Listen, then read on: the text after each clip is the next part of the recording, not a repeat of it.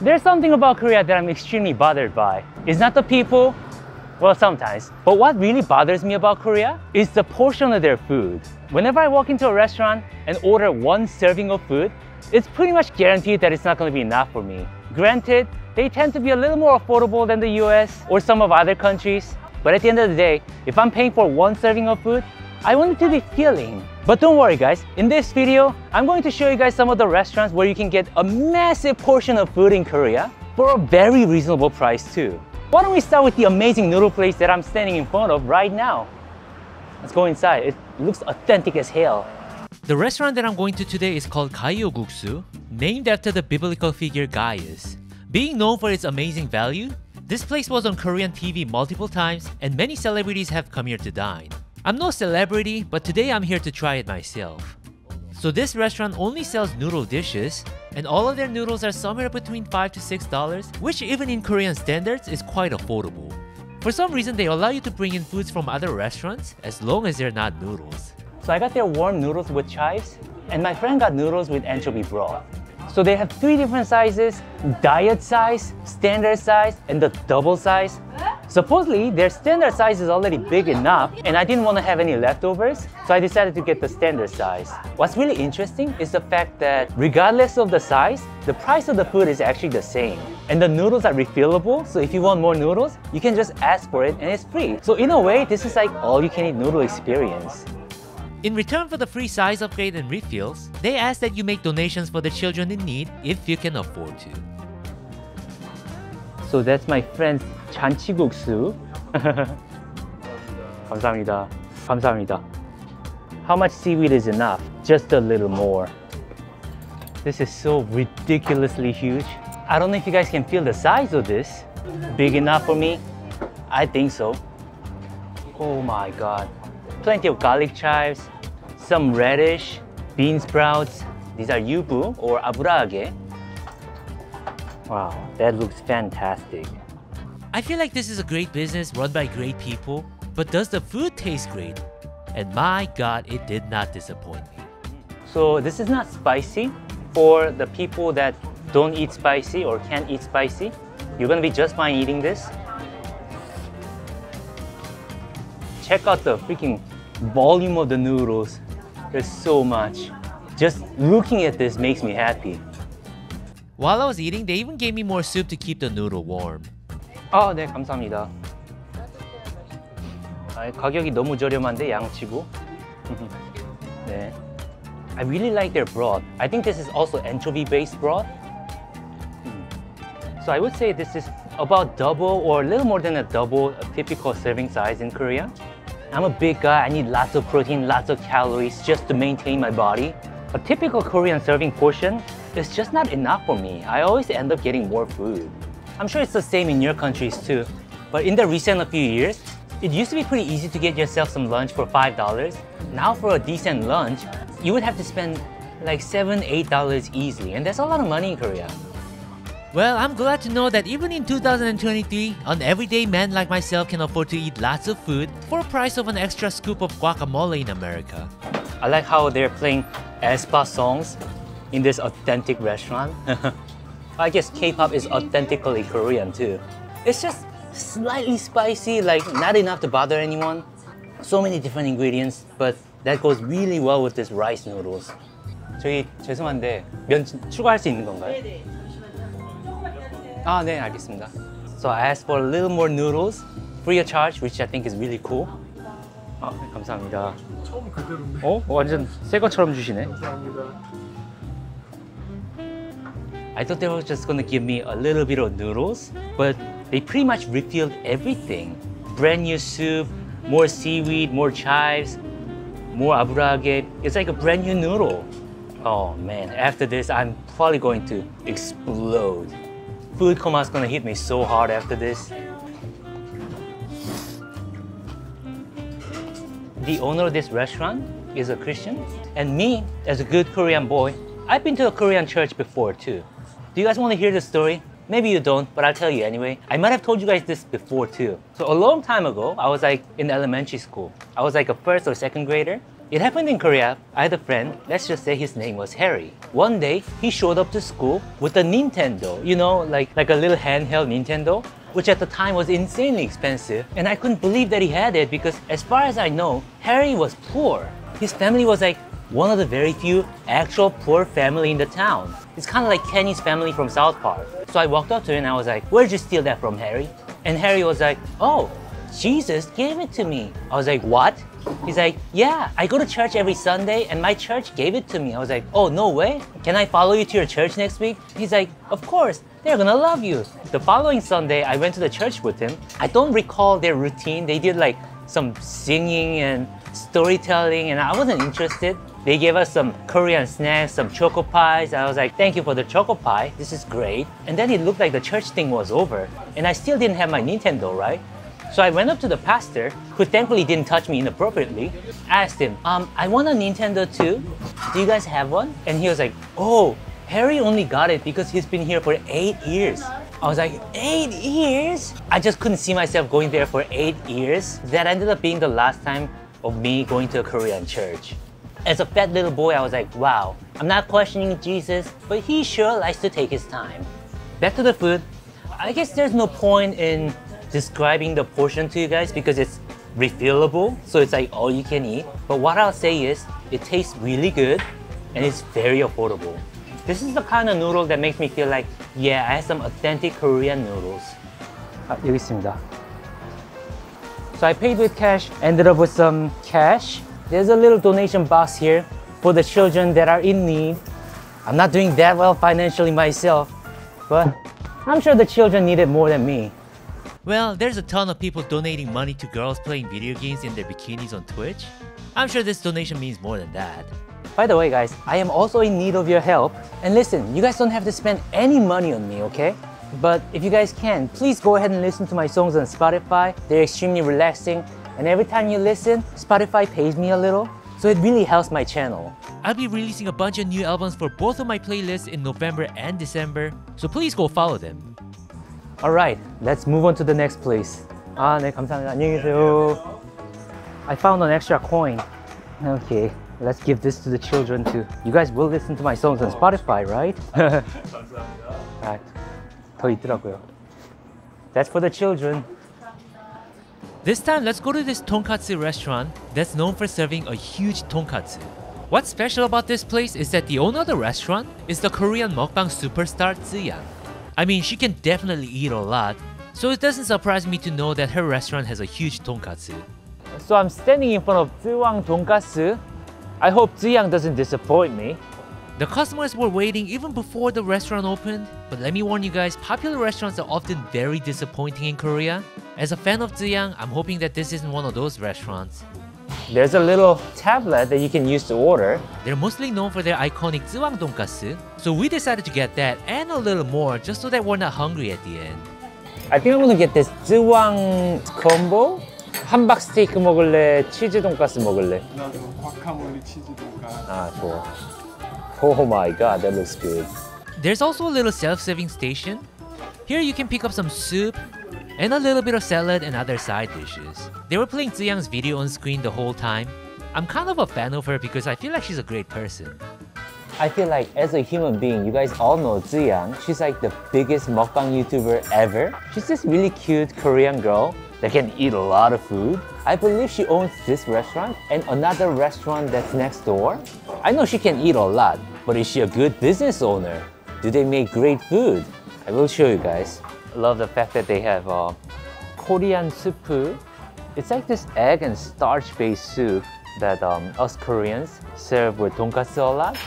So my cameraman today, he's a friend from my military. They used to serve this in the military too. Like every Wednesday or something. It's kind of crazy. 그치? 군대에서 줬잖아 이거. So these actually come in powder. You can get these from a supermarket and you just boil that powder and that becomes the soup. And here's our Tzuwang Tonkatsu. I don't know how big that looks to you guys.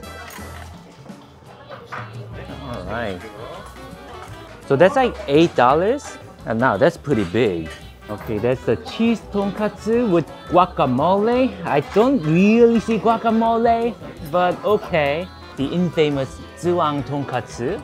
I give it to them. It's pretty big, and size is important, but it has to be backed by some level of quality. It's almost like cutting up a blanket. It's so big. Alright, time to get a real taste of it. Is it good? You know what I will say is the tonkatsu sauce. It's Korean style tonkatsu sauce. It's like the kind of sauce that I had with tonkatsu growing up as a child. The tonkatsu meat itself, yes, Korean style tonkatsu, they tend to be a little thin. But the meat here, the pork that went into this is like, I'm not here to hate, but it's like pretty paper thin.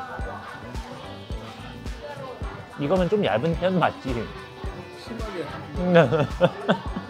Hey, shut up. I love Tzuyang. You can't hate on her. No, seriously, I still love Tzuyang. 너도 좀 큰 컷 하나 잘라줄게. Here, you have some of these. Instead, let me have some of your guacamole cheese tonkatsu. There's about a teaspoon, half a teaspoon of guacamole, which is kind of cool. Not enough, but there is some. But there is lots of mozzarella cheese. You know what? I like this. I like cheese, I like tonkatsu, and there's lots of cheese. Unlike the Tzuwang Tonkatsu, I would say their serving size is somewhat average. I love how it comes with some cabbage and macaroni salad. 나는 쯔양 팬으로서 솔직한 의견을 말하기가 쉽지 않은데 넌 솔직한 의견 어때? 그 돈가스. 솔직히 얇긴 하다. That's like mathematically proven. It's really crispy. Like I could hold this like a freaking cookie. Listen, I am not hating, but there are parts in this tonkatsu where there's like barely any meat. Granted, this is a very affordable tonkatsu, but I kind of wish instead of making it paper thin and wide, maybe they could just double the thickness of the meat, have more meat in it, so that it really feels like a tonkatsu. Maybe charge people a little more, make it big, make it thicker. Sure, under 10,000 Korean won for a huge tonkatsu, that sounds iconic. Just in terms of pure dining experience, this isn't the best tonkatsu. I'm sorry guys, I really don't want to say negative things about it. 좋아할수록 직설적으로 얘기해줘. 맞아. So if I had to mathematically break this down, it's about maybe 25% meat, like maybe 30% meat. And in my opinion, any tonkatsu should have a minimum of 50% meat. Just based on how much it is, I wouldn't say it's bad, but it's more fun than good. Guys, it's not over yet.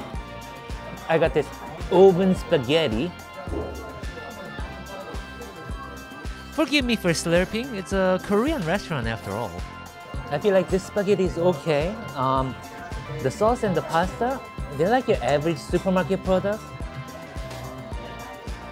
Supermarket spaghetti sauce and supermarket pasta noodles, they're good, you know, they taste good. And with lots of mozzarella cheese, this oven spaghetti, I feel like it's okay. Just considering its portion, I feel like the price is reasonable, and I was generally happy with it. I want to have that last piece of cheese tonkatsu that my friend didn't finish. So I feel like the cheese tonkatsu was my favorite at the restaurant, but I feel like at this price range, I wouldn't consider this to be affordable anymore. Before we go, I wanted to try their galbi hamburg steak as well. Is it hot? The pan's actually not hot, it's just for the show. Let's get a taste of it. It's pretty thick, it looks juicy.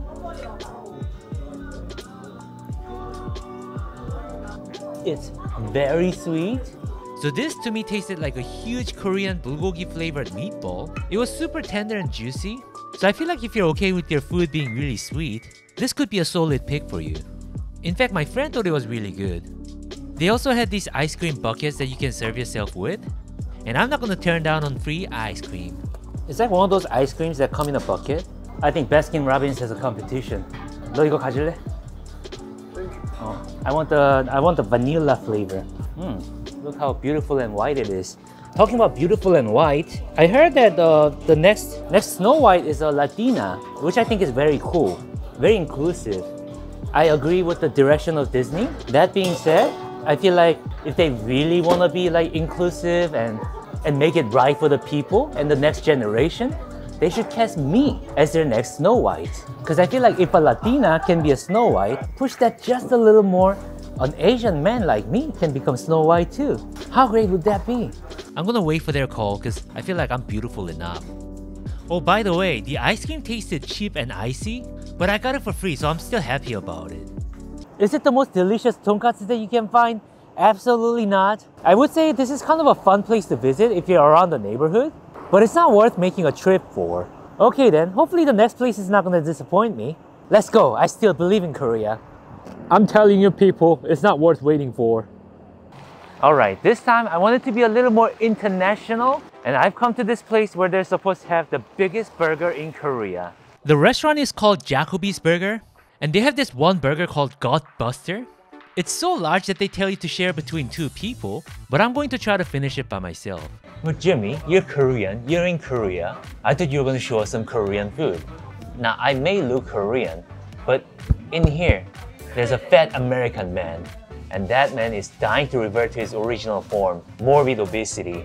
I've seen some great reviews about this place. Supposedly their burger's not only big, but also quite delicious. You know, when a restaurant claims, oh, ours is big, it's like a man talking about his certain body part size. They claim that it's big, but when you actually look at it, it's honestly not that big. Hopefully that's not the case here. That's my friend's normal size burger. And here's my Godbuster burger. It's a little bigger. I got mine with guacamole fries, which is awesome. Alright, let's get a taste of this big, oh my god, it's heavy. Big, fat American burger. I don't even know how I'm gonna begin to consume this. It looks like there's bacon, egg, onion rings, burger patty with lots of sauce and cheese, grilled onion, fresh onion, tomatoes. Oh, pineapple. That's kind of weird. Some chili and more burger patty. Well, I don't know what kind of freak you guys are. I think this is big enough. It was so big that I couldn't hold it like a burger, so I had to tip it over and eat it little by little. Oh, where do I start?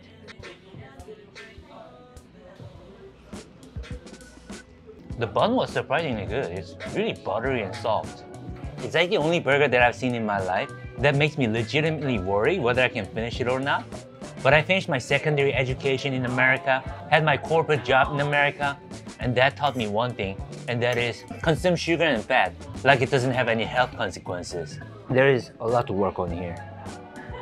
Talking about America, so I lived there for quite some time, and don't you guys feel like for somebody who's been there for a long time, I have a very strong accent? I find it a little weird too.